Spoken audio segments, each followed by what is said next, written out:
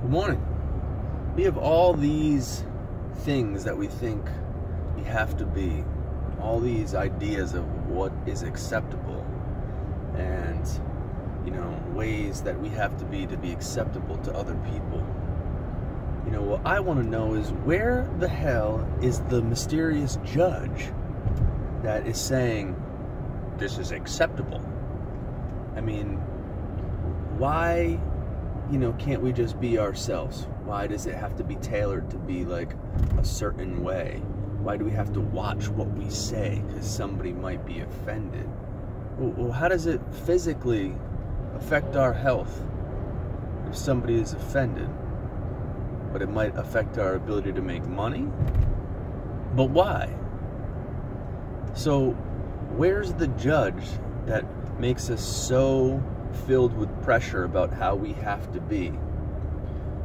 Is it your boss? Is it the partner that you want exercising this critique?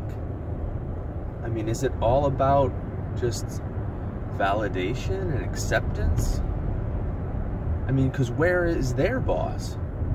Where's the judge, that's their boss? And how about after that? So who are the people that are setting this idea of how we can be and what we can say? Somebody said to me the other day in my yoga class, I thought it was cool that you swore throughout it. And I was like, I was just being me, laid back, saying what comes to my mind. But that's kind of just the point. Like, what is me swearing and saying that a false idea is horseshit for emphasis and for kind of like this wow factor? It's interesting how that can persuade or dissuade somebody in their assessment of the legitimacy of my character or what I have to say, the legitimacy of the content I'm sharing. Food for thought. Rock and roll.